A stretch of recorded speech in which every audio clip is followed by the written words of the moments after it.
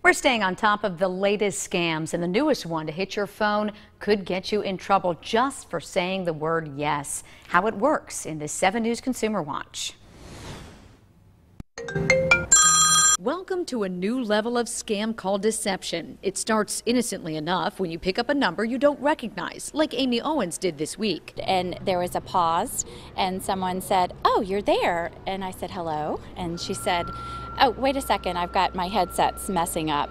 And I paused, and then finally she came back on, and she started speaking very quickly about a special that they were having or something they wanted to sell me. At some point, the caller asks if you can hear them. And I said yes. Yes, one simple word that can be used against you. Reports to police and the Better Business Bureau across the country show the scam artists record you and may use your affirmative answer as proof that you signed up for a service like home security or a cruise line. We don't advise people to carry on the conversation with them.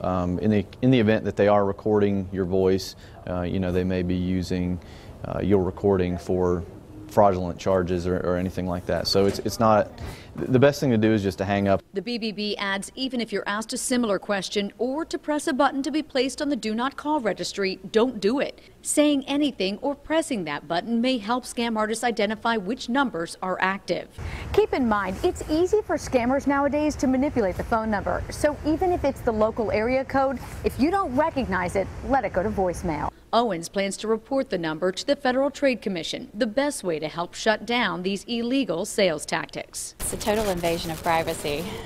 It's not right at all.